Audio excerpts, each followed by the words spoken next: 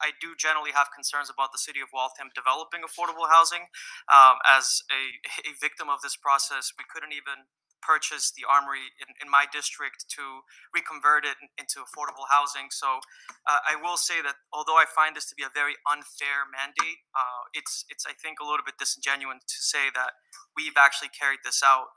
Also, as a former member of an affordable housing committee that made a report, we haven't exactly made this effort. So in earnest, I hope that the city, now that the mayor is forced to pay attention to it, everyone's forced to pay attention to it. Point of personal privilege. Madam Mayor. If I can finish. It's a point of personal privilege. Madam Mayor. First of all, the Armory was withdrawn by the applicant because they couldn't get a signed P&S. Secondly, if you want to criticize me, go ahead.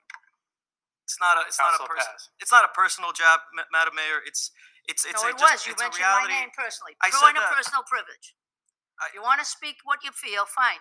But you said my name personally. I'm not in charge of zoning, Councilor.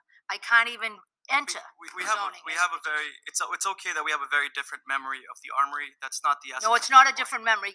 Point of personal privilege, Mr. President. Madam Mayor. Okay.